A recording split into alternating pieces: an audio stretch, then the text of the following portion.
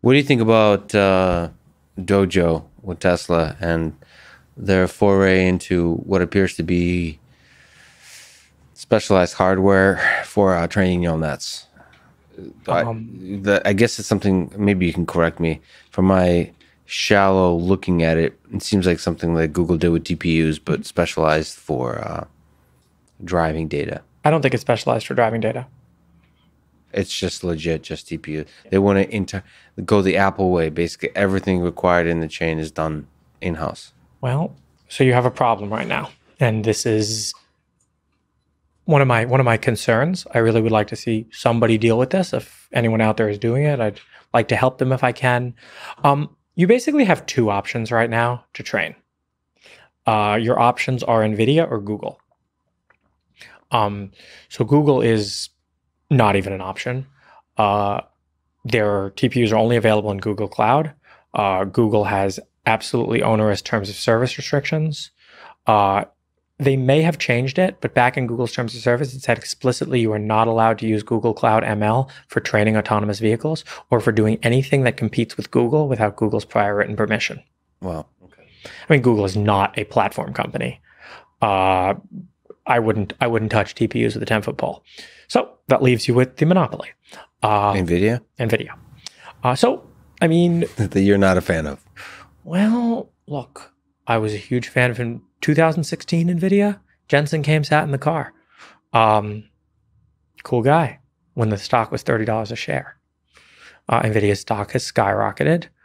I witnessed a real change in who was in management over there in like 2018.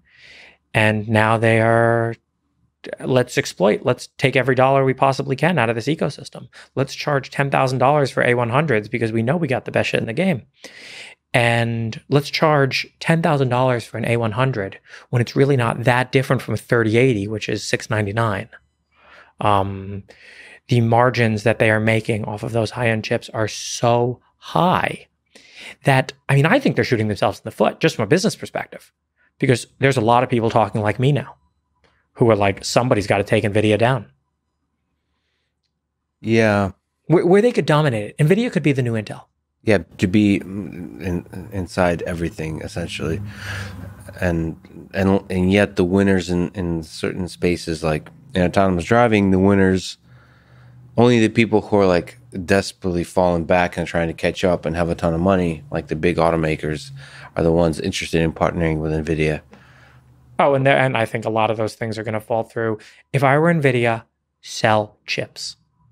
Sell chips at a reasonable markup. To everybody. To everybody. Without any restrictions. Without any restrictions. Intel did this. Look at Intel. They had a great long run. NVIDIA is trying to they're like trying to productize their chips way too much.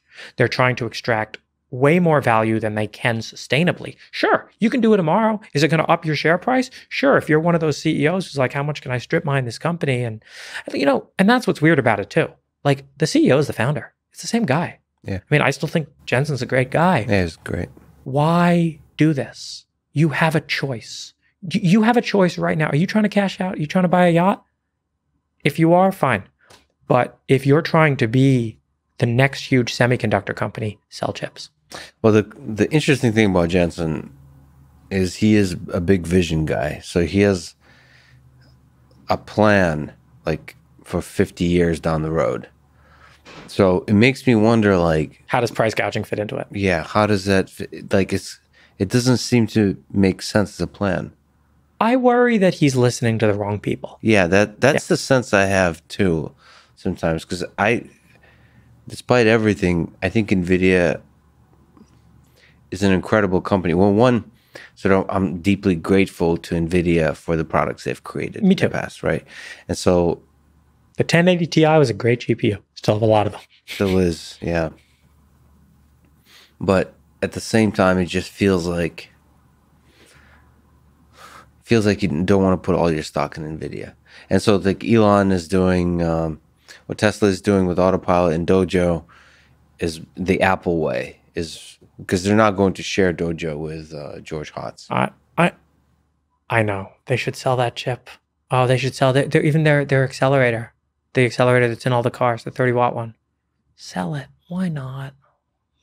So open it up. Like make. Yeah. Why does Tesla have to be a car company? Well, if you sell the chip, here's what you get. Yeah. Make some money off the chips. It doesn't take away from your chip. You're going to make some money, free money. And also, the world is going to build an ecosystem of tooling for you. Right. You're not going to have to fix the bug in your 10H layer. Someone else already did. Well, that's an interesting question. I mean, that's the question Steve Jobs asked. That's the question Elon Musk is perhaps asking is, do you want Tesla stuff inside other vehicles? Potentially inside like iRobot vacuum cleaner? Yeah. I think you should decide where your advantages are. I'm not saying Tesla should start selling battery packs to automakers, because battery packs to automakers, they're straight up in competition with you. If I were Tesla, I'd keep the battery technology totally. Yeah. This is ours. We make batteries. But the thing about the Tesla TPU is anybody can build that. It's just a question of, are you willing to spend the money? It could be a huge source of revenue potentially. Are you willing to spend the $100 million? Right? Anyone can build it. And someone will. And a bunch of companies now are trying to build AI accelerators. Somebody's going to get the idea right. And hopefully they don't get greedy, because they'll just lose to the next guy who finally, and then eventually the Chinese are going to make knockoff NVIDIA chips, and that's